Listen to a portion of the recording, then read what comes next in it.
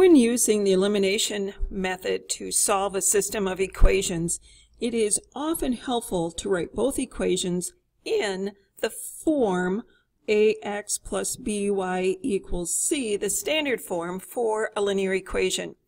As you can see, this first equation is not in standard form. We'd like to have 2x in front of 3y, and the 1 needs to go to the other side. So subtracting 1 from each side and using commutative property, we've transformed the first equation. In the second equation, we need to bring the negative 4y to the left, so we'll add a 4y to both sides, transforming it as well. Looking at this equation, since neither coefficient of x is a multiple of the other, and neither coefficient of y is a multiple of the other, we use the multiplication principle with both equations, and we can eliminate either the x term or the y term.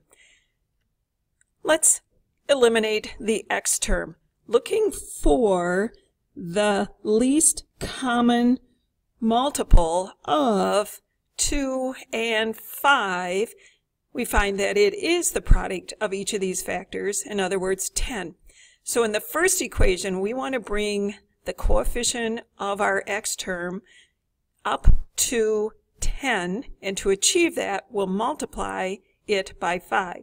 To maintain equality, we'll use the multiplication principle, meaning we'll multiply each and every term by 5.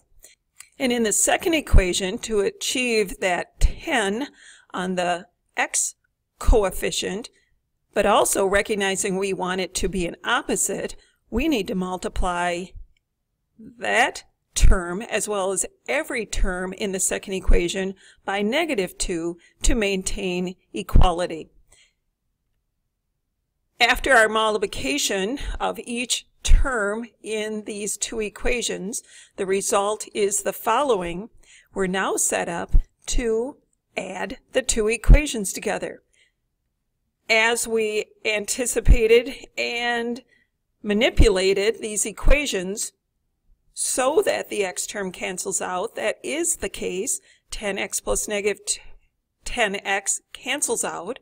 Combining the y's, 15y plus a negative 8y is 7y, and the constant terms -5 plus -14 results in a -19. Solving for y, since we have one equation with one variable, all we need to do is divide both sides by 7. We now have the y coordinate for a common solution to these two equations. We'll take that y, replace the value found in either one of the equations. Let's put it in the first equation of this system and simplify to find the corresponding x coordinate. First step, we need to multiply, giving us the following results of 2x plus -57 over 7. Solving for x, we will add a 57/7 to both sides. We'll have to have a common denominator, and replacing our -1 with -7 over 7, we now have our common denominators that we can combine the fractions with a final result of 50/70.